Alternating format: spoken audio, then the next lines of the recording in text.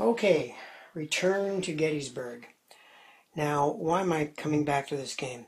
Well, somebody on Board Game Geek contacted me and made me aware of an article that appeared in Volume 19, Number 3 of the General. Strange thing is, I've had this magazine for years, and I guess I just forgot about the article itself. But it proposes a variant for intermediate level Gettysburg called the Gettysburg Compromise. It's by Rick Matthews. And he gives us a system whereby we can use the battle line and column counters in the intermediate level. Basically, it's a two-page article, and it allows brigades to be in line with modifiers when they're being flanked, and column and modifiers when they're being flanked. And he changes a couple of rules, but it's really just a two-page article, and it changes the whole nature of the game. Now, I've been fooling around with it, and I like what I see, but I'm concerned about a few things. And I thought it might be fun to just photograph the game as I play it and see what's what with this variant.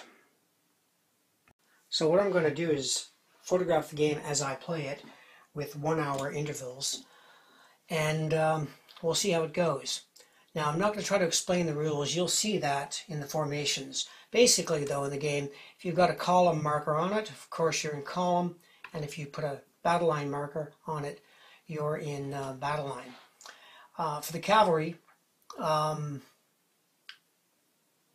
battle line procedure is slightly different, but you'll see that in the video. The biggest change to the rules from the intermediate are that there's going to be no stacking in this game. So each counter, cavalry and infantry will not be able to stack. And this is just an experiment. Let's see how it goes. Okay, I've begun the game with the 7 a.m. turn Union. Reynolds has marched up 32 squares. He's just south of the town of Gettysburg. That's the headquarters unit for Reynolds. Now, Devon and Gamble have done a very aggressive move. They've got tons of movement points, so they've come down here in column and deployed into line using the little battle line markers. It's a very aggressive move, but they know that Heath's division only has 3 movement points. And it takes 2 movement points to change from column to line, so Heath's division will be hard-pressed to get in line here and be very cramped. That's why these guys are being so aggressive. But let's see what Heath can do. Okay, that's the situation after the Confederates have moved. Now, Heath has very few movement points. He's only got 3, so the lead unit goes up to the front, changes into line. And you can't come within 3 hexes of a zone of influence to change, so that's why he changed here. These guys don't have enough movement points to change to line. And I chose the largest brigade to go first, Pettigrew's. So I don't think Heath has to worry about Devon and Gamble attacking. These guys are double in defense, but not in attacking. But still, they're very cramped coming on turn 1, which is what the Union intention is, to try to buy time. Let's do the 8 a.m. turn for the Union. Okay, this is the situation after the Union have moved for 8 a.m. You can see the brigades of Meredith and Cutler have arrived in the vicinity of the Peach Orchard. They can go 20 squares, so they're coming up very nicely in column. Devon and Gamble are not being afraid of Heath's division at all. They've fallen back just a few hexes. They're trying to contest every inch possible because they know that Heath or Pettigrew's brigade doesn't really want to take them on at double defense, higher ground. These guys still have yet to change to line. So they're buying precious time for the Union. And Reynolds, I just put him at the Lutheran Theological Seminary. So let's see what the Confederates can do for their 8 o'clock turn. Okay, this is the situation after the Confederates have moved. Now they're all in line now. We've got Brockenborough on the left. We've got Archer in the center with Pegram's artillery. We've got Davis here, and Pettigrew, the largest brigade, is attempting to outflank Devon and Gamble. So I don't think they're going to be able to stick around. Let's check the next turn, which is the 9 a.m. turn for the Union. Okay, this is the 9 a.m. turn for the Union. You can see Stone and Wainwright's counters coming up there about at the Peach Orchard.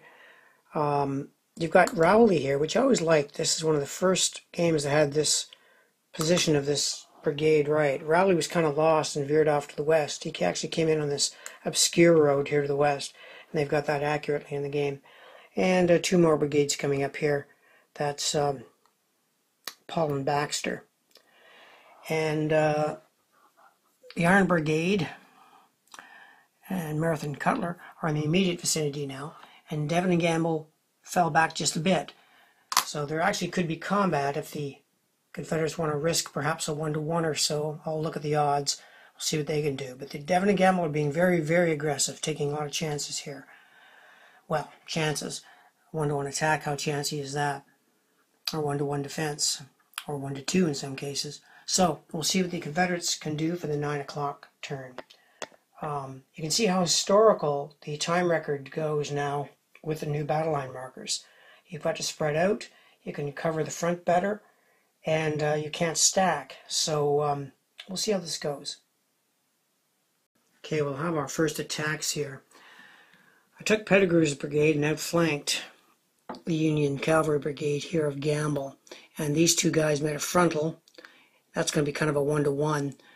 This one, I'll have to check the odds. They're not going to be great attacks. And in retrospect with the Union, I perhaps should have fallen back at least 1, maybe 2 squares and avoided this. But that'll give time for the 2 brigades here of the 1st Division time. But let's catch the action after I've rolled the dice and see what the combat results are. Okay, with the new flanking rules, Pettigrew is going to be doubled. And they're on the same ground, same height. And this is a 1-to-1. So we have a 2-to-1 attack and a 1-to-1 attack. And I think these guys will be able to -1 because they're on higher ground to Devon. So a 2-to-1 straight and a 1-to-1 -1. Let's catch the action after the die rolls. Okay, mixed results.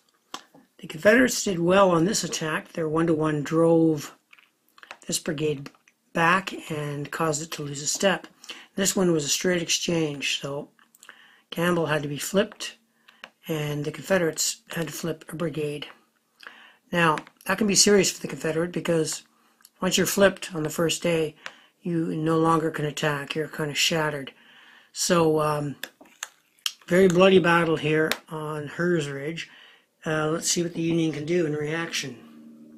So they'll be doing the 10 a.m. turn. Okay, that's the situation after the Union have moved for the 10 a.m. turn. Now you can see they've got a nice good linear line here, and they've got a bunch of units coming up fast up here too.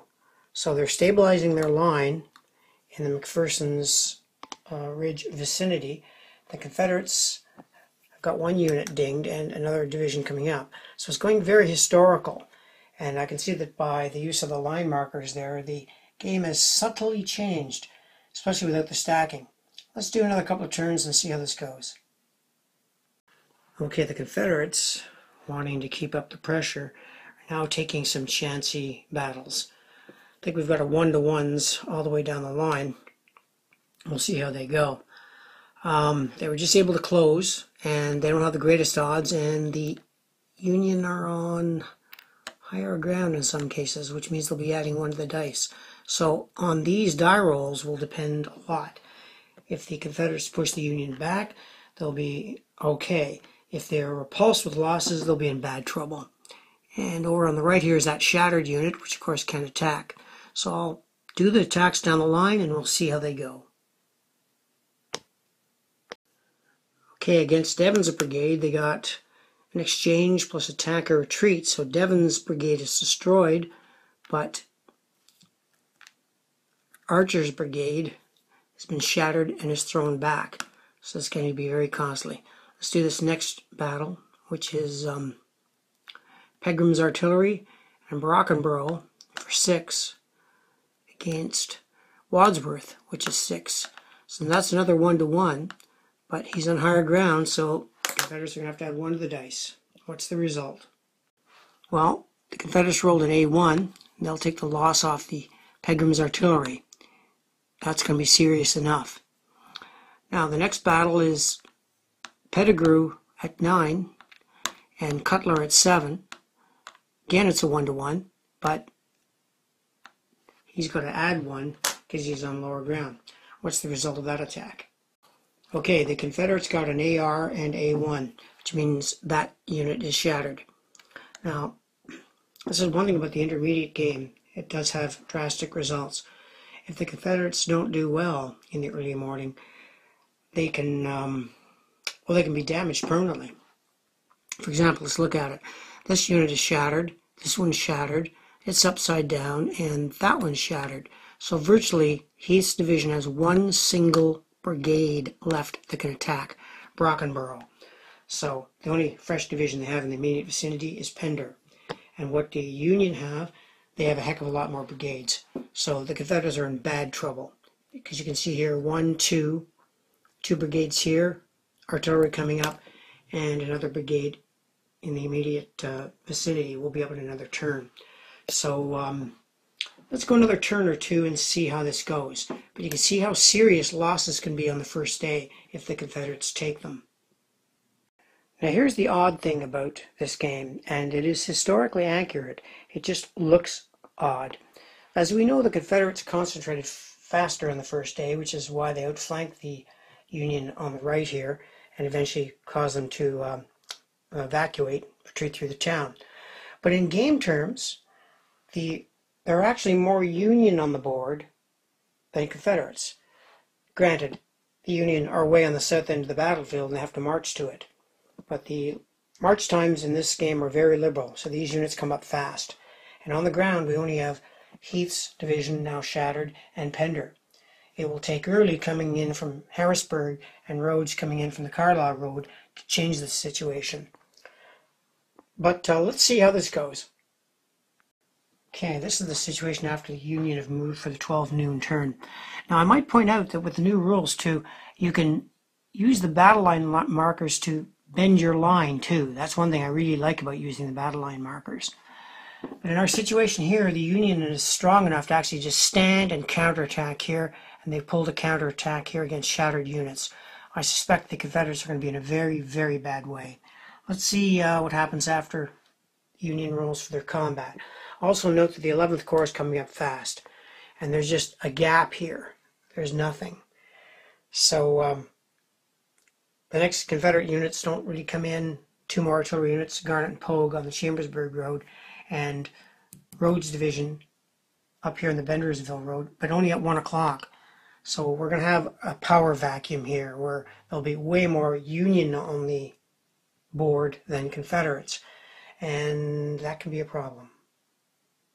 Okay, in that first counterattack here from these two Union brigades, they got an exchange and a defender retreat. So the Confederates lost an artillery unit and had to fall back, and we cut the Iron Brigade in half. So still favorable for the Union. They're on high ground holding a good strong line. And we've got Rowley counterattacking here, 5 against a 4. It's 1-to-1. He's got higher ground, and he's attacking a shattered unit, so this probably won't go too well for the Confederates either. Nope, that attack didn't go very well at all. Defender retreat and lose a step. So this brigade, Davis is just smashed to pieces. It's right off the board. So the Confederates are in a very, very bad way. Let's do another turn or so, and we'll see what Pender can do. Probably just damage control. Okay, that's the situation after the Confederates have moved for the noon turn. And I'm going to end the video there because I think I've seen what I want to see. And then I'll make some comments. So what they've done is Pender has come up here and shored up the whole line. Done a very linear line, brought up Pogue and Garnett's artillery. And they have a very good defensive line, but offensively not so good. The Union are well in hand now with these brigades coming up. They'll be able to go into line. They'll be able to easily form a line here. And the 11th Corps coming up too is going to be able to shore up the Union line considerably. I'm almost tempted to do one more turn. Maybe I should do the 1 o'clock turn and see what happens when Rhodes comes on. Okay, I'll do one more turn because Rhodes coming on could make a subtle difference, but I don't think so. So let's carry the turn 1 o'clock with the Union moving. Okay, that's the situation after the Union have moved for the 1 p.m. turn. And it kind of confirms my worst fears. And the game went very much like my other practice games. Now, it could be my style of play, of course, but I'm playing the Union conservatively, just making a defensive line, and they can make a defensive line pretty readily, almost too easily, because before Rhodes even comes on from the Carlisle Road here, the 11th Corps is already deployed and ready for him. And when Early comes here from the Harrisburg Road, maybe it'll make a difference. But he doesn't come till the next turn, 2 o'clock. Even then, he has 4 movement points, which means he'll be kind of in this vicinity. Now, there's still a game here. There's no question, and it is playing out very historically. But a more aggressive Union commander, I think at this point, would actually be able to counterattack and do a lot of damage, which isn't quite the situation the way it was. I'm almost inclined to think that the Union, with these new rules, would have to be backed up maybe 1 turn to make the game work. But I do like the way the battle line markers work in the intermediate game. But let's do one last turn, absolute last. We'll get Rhodes's division on. But remember, it's only got 4 movement points, so he's not going to be able to deploy very well on Oak Ridge. But let's see what he can do. Yeah, it's as I suspected. Rhodes won't be able to make a big impression because the rules state you have to come in column with each unit paying 1 or being 1 movement point behind the one in front. So Rhodes is only able to deploy in line 2 brigades, and that's not going to be much of a threat. At this point, a highly aggressive Union commander could actually be attacking Rhodes before he even gets on. So the battle line rules have subtly changed the game, and maybe, I won't say broke it, but it's just a different game. You have to decide for yourself whether using the battle line markers and no stacking is worth it. I'm not so sure. So let's do a summation, and that'll be it. Okay, so this variant, which they call the Gettysburg Compromise, is a compromise between the advanced game and the intermediate. Does add the nice battle line markers, which is really cool, but it has subtly changed the game. Without the stacking, I'm not sure the Confederates can concentrate properly to break the Union. It's still fun to play, but I think the game comes down to a lot of low odds attacks for the Confederates. And if they don't get the right die rolls, the game is skewed in favor of the Union. So I enjoyed playing this, and this will give you an idea what the variant is like. Intermediate Gettysburg, a game I still have great affection for, but I don't know. The game isn't 100% there yet, and being a creature from the 70s, and kind of forgotten, I don't know if this game will ever be the game I want it to be. But that's it for the Gettysburg Return and this variant called Gettysburg Compromise. Thank you for watching.